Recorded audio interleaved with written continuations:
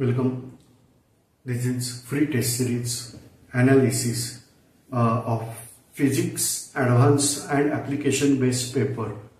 That is the paper is conducted on 2nd March 2024. So this is analysis and answers of this paper. This is second paper in the test series. So I am reading out questions and trying to give answer. One more suggestion, this is advanced part, so some here and there may be there.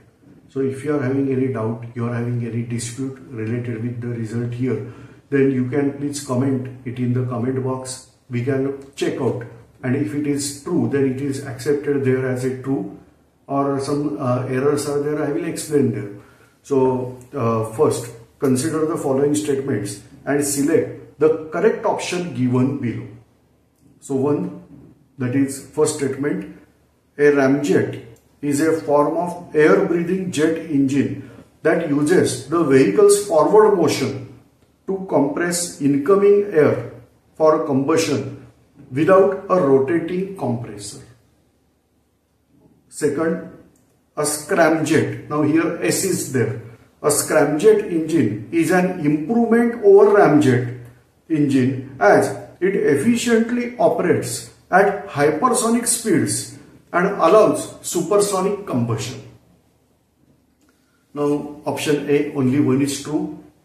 Option B, only two is true. Option C, both are true, and option D, both are false. So two statements are given. Now first statement is true statement and second statement is also true statement. As both statements are true, our answer is C. Now this is all we can check out with ISRO. The thing is that these rockets, basic idea is that when rocket is launched, it carries that is called as fuel and oxidant. Now oxidant is also carried because it is going in the space, and therefore the weight which that rocket carries, that is also having weight of oxygen, or rather oxidant. But if you use hydrogen as a fuel, no, we have to use here liquid hydrogen because gaseous hydrogen is highly explosive. So we have to go for that is called as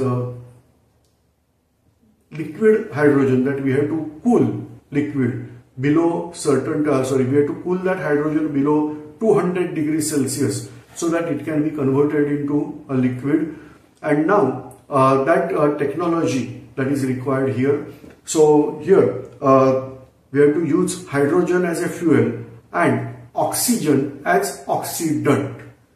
Now if we are using oxygen that is present in atmosphere, that is as an oxidant, the obvious thing is that unnecessary weight what we are carrying out for oxidant, that is removed. And as it is going in upper part, then we can use that oxidant. But in lower region where density, say particularly first part, troposphere, we have good amount of oxygen, so that can be used. So basic purpose of this, that is using atmospheric oxygen for initial launching stages, and then onwards we have to use regular oxygen, oxidant, whatever that. Now here answer is C. Second statement, same. Consider the following statements and add the select the correct options given below. Option 1, the scramjet engine designed by ISRO uses hydrogen as fuel and oxygen from atmospheric air as the oxidizer. Yeah, this statement is true. Just now we discussed. Second, India is the fourth country to demonstrate the flight testing of a scramjet engine. This statement is also true. So as a result, we have to go option C. Both are true. You can check out this data from official website of ISRO. Consider the following statement and select the correct option given below. In case of ultrasound sonography, ultrasound transducers consist of arrays of piezoelectric crystals that produces high frequency sound waves in response to an electrical signal. You are aware of that ultrasound sonography technique where that what probe is there, that is called as transducer. It contains this type of crystals. So ultrasound, that means sound waves having more frequency than 20,000 hertz. You are aware that if frequency of sound wave is more than 20,000 hertz or 20 kilohertz, we are calling it ultrasound, and if less than 20 hertz, we are calling it as infrasound. Second, piezoelectric crystals are capable of the piezoelectric effect, which is the ability of material to generate an electric charge when subjected to pressure. So this statement is also true. As both statements are true, option C is right. So you can check out option question 1, option C, question 2, option C, question 3, option C. But don't hesitate. Maybe possible 5 or 6 answers are also having same thing. Fourth question. Consider the following statement and select the correct option given below. No breeder nuclear reactor is developed in India. Okay. Second, breeder nuclear reactor is a hypothetical concept. None of nation is able to prepare it practically. So answer is that breeder reactor is not now hypothetical concept. What is the principle of breeder reactor? We are using one fuel, one element, that is fissile material, as fuel, and second material that is generated in that reactor. Say for example, uranium-235 is a fissile material, but uranium-238 is also present there, or rather than that, more amount is of uranium-238 only. So uranium-238 will absorb neutron, which is used for fission of uranium-235, and then uranium-238 gets converted into uranium-239. Uranium-239 is a beta emitter. You are aware, when particle emits beta, its atomic number increases by 1, but mass number remains same, and therefore you will get idea that as it is beta emitter, it is converted into a next element, which is obviously called as transuranide element, that is neptunium, because you are aware naturally occurring last element is uranium only. So because of beta emission, it is getting converted into next element. So analogous to that planetary name, they have given them this as neptunium. Again, neptunium is beta emitter, so automatically next element is produced, which is plutonium.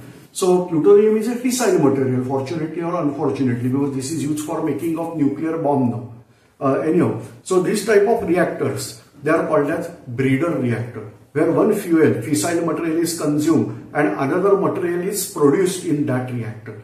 So no breeder nuclear reactor is developed in India. Answer is at Kalpakkam, Tamil Nadu. Whatever the reactors are there, they are breeder reactor. They have developed this type of breeder reactor, and it is there in India. And obviously this concept is not there in India initially, it is developed in the latter state, but earlier that various other nations also have breeder reactor. So first statement is false, as well as second statement is also false. Both statements are false, therefore answer is D, Delhi.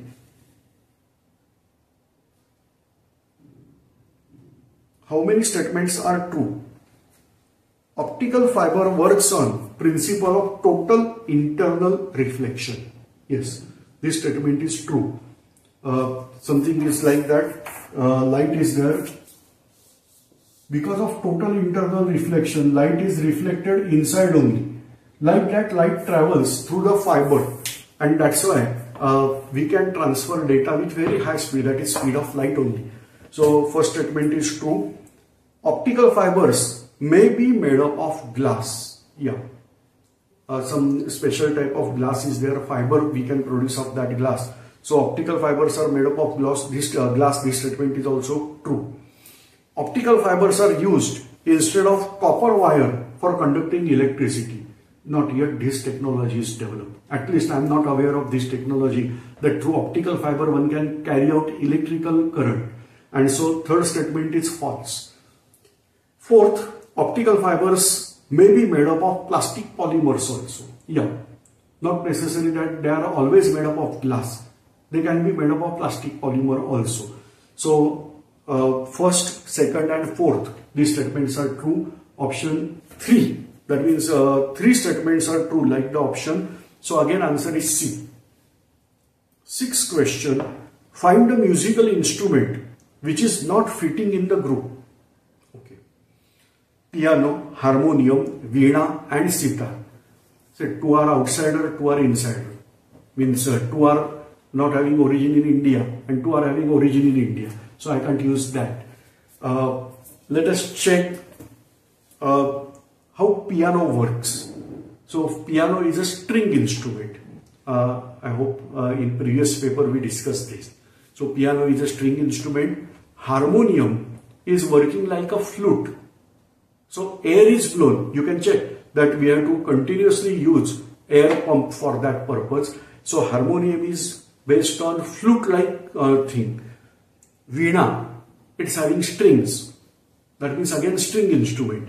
And sitar, it is also having string. So piano, veena and sitar, they are string instrument. Harmonium is not a string instrument. So not fitting in the group is harmonium. Seventh question. Mercury thermometer is not useful in stratosphere. Again connecting to geography. You are aware that first layer of atmosphere adjoining Earth's surface, that is troposphere. Then tropopods. Then stratosphere. In case of stratosphere, temperature is very, very low. We can consider that temperature in range of -100 degrees Celsius. And then it increases till 0 degrees Celsius. Okay. Try to go through geography. That diagram is also there, graph is also there. So mercury thermometer is not useful in stratosphere because mercury is having melting point around -39 degrees Celsius and stratosphere has less temperature than that. Yes, this is true because stratosphere temperature can go till -100 degree and from -100 it increases till 0 degree. So till first 60 degree, this temperature, this thermometer will not work. Mercury reacts with glass at -20 degrees Celsius or less temperature. No, this is false. So only one is correct. Therefore, answer is A. Eighth question. Parallax method is used by, number 1, to find distance between star and Earth. Yes, this is true. We have to consider this way. This is the orbit of Earth. If you are observing from side, sun is here somewhere. So nearly we have to consider, not exactly, but right now, so this is not actually this much of ellipse. I am tilting out, therefore showing like this. Okay. So Earth takes 6 months from travel from here to here. We are aware that this is the distance approximately 15 crore kilometer. This is distance approximately 15 crore kilometer.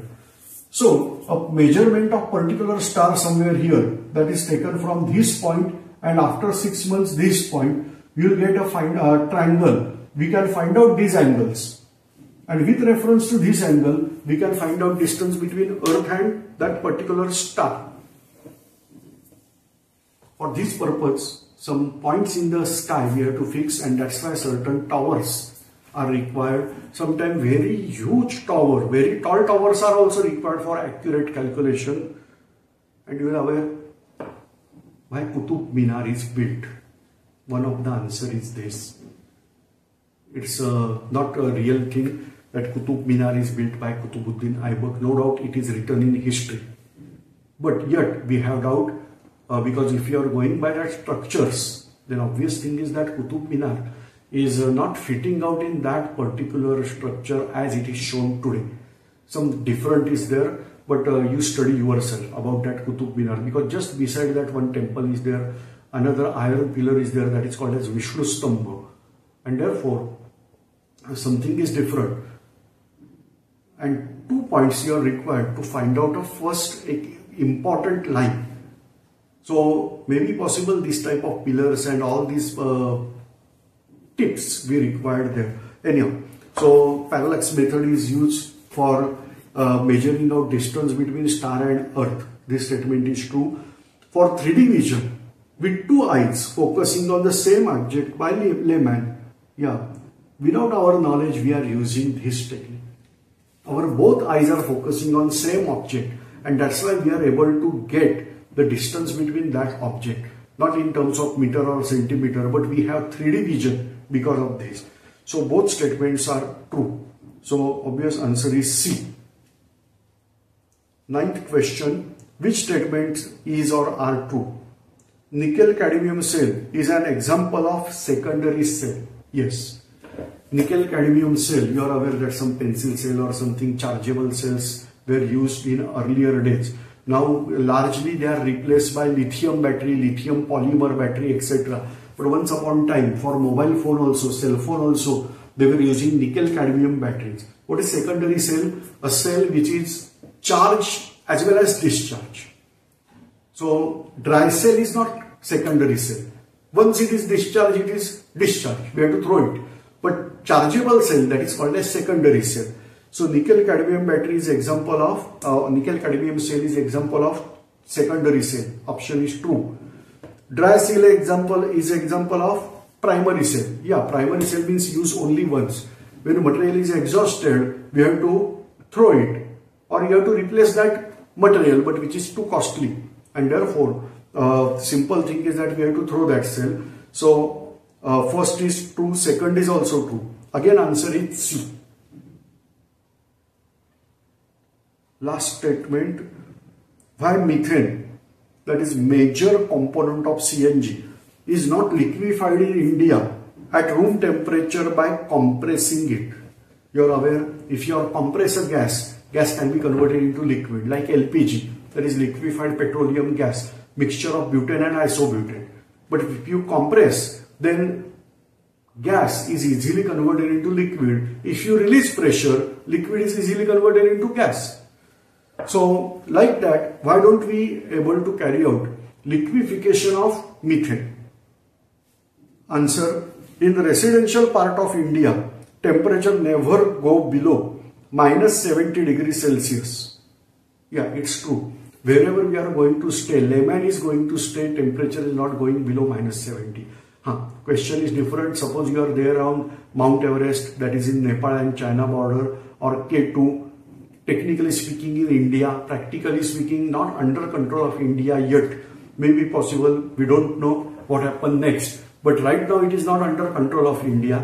If you are going on Siachen Glacier in winter season, maybe temperature will be less than that. But right now, for layman staying, Dras, that is the name of human habitable village in India, which is the coldest place, around -55 degrees Celsius temperature is there.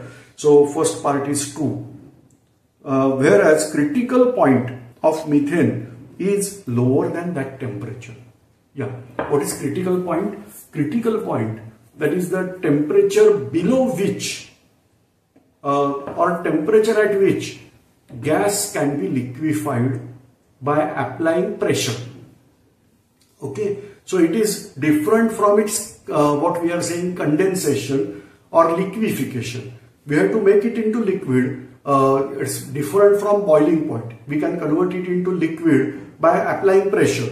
So somewhere around -239 degrees Celsius, -239 degrees Celsius, and 42 atmospheric pressure, methane can be converted into liquid. So this is the reason that we are not able to convert methane into liquid. We can compress it 1,000 times, but not convert into liquid. In India, second option, in India we don't have technology to compress gas above 30 atmospheric pressure, false. And for methane compression required around 40 atmospheric pressure to convert it into liquid at around 25 degrees, so not possible. Okay, so second option is false. So only first option that is correct. This is the discussion about this all question paper. Question paper number 2 we discussed, that is physics advanced. All the best for next question paper, that is of chemistry. Thanks.